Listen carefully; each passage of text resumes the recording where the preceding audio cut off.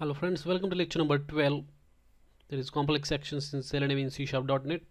In this particular lecture, you will learn how to perform the complex actions like taking mouse over on the sub-particular element, then dragging and dropping the elements, then double clicking on the element, opening the context menu using Selenium in C#.NET.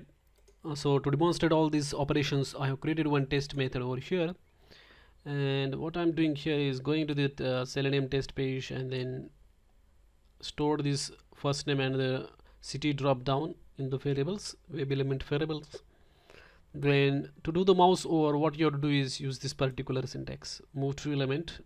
This actions class is required. You have to first of all create the instance of that actions class, which is available in this particular namespace. So once you get this reference, you have got this method move to element, and pass the element on which you want to do the mouse over, and finally you have to do this build and perform action. So these methods are really important. Many people forget to add these methods at the end and keep complaining like how this method is not working, this move to element or the action is not working. So this build and perform is really important, otherwise your code will not work. Then to do the drag and drop from one element to another, you can use this particular syntax: drag and drop method. First element is the source element and the second element is the destination element, and then build and perform. The next is to double click on the element. You can use this particular syntax: double click, and then you have to pass the element on which you want to double click. And as I said, build and perform is also important. Then do the context click. What you have to do is this method context clicks can be used, and this is the element on which you want to do the context click, and then finally build and perform. Then you can also like chain multiple actions. Let us say you want to click and hold on this element, then you can do it like that. And then if you want to move to certain element, after that you can use this particular syntax.